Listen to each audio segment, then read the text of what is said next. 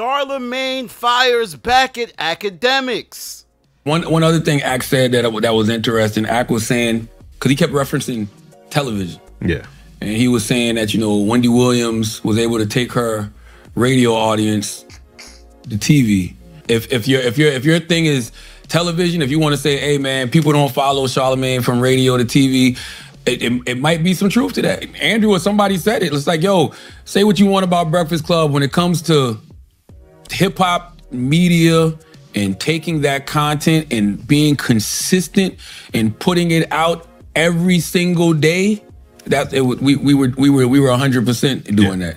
That's right. On a recent episode of Brilliant Idiots, Charlamagne decided to address some of the claims that Akademiks made on the Flagrant 2 podcast.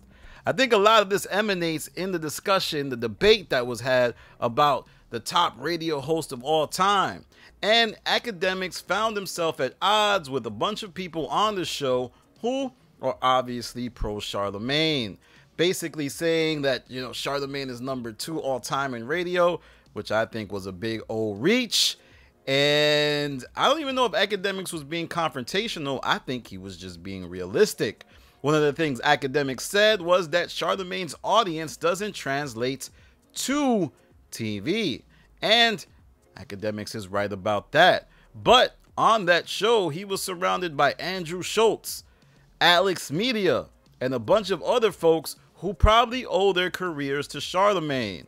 So I don't think an honest discussion could have been had, but it does look like Charlamagne was a little bit affected by what Akademiks had to say, as Akademiks is a huge voice in the culture. And just a little bit ago, Akademiks used to really cater to Charlamagne. You know, he used to big him up, talk about him with the same reverence that folks like Andrew Schultz and others used to do. But it seems like Akademiks might have turned over a new leaf ever since Big Loon was on Charlamagne's Brilliant Idiots podcast and basically destroyed all of Akademiks' credibility, hinting that Akademiks is just some type of gossip live streamer with no type of talent whatsoever. Basically, a whole big bunch of cap. So now what happens?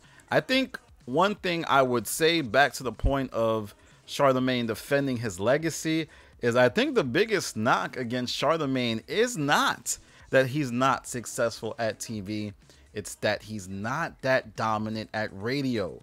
The radio ratings for the Breakfast Club have never been dominant. And the only plus side of what they got going on is that they were dominant on YouTube.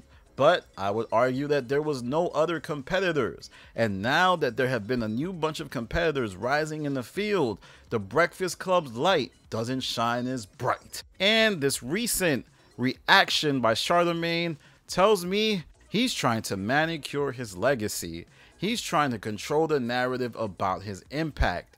As the days pass, Charlamagne is becoming more of a mogul, and he's fading into the background as other creators who are willing to take risks outshine him.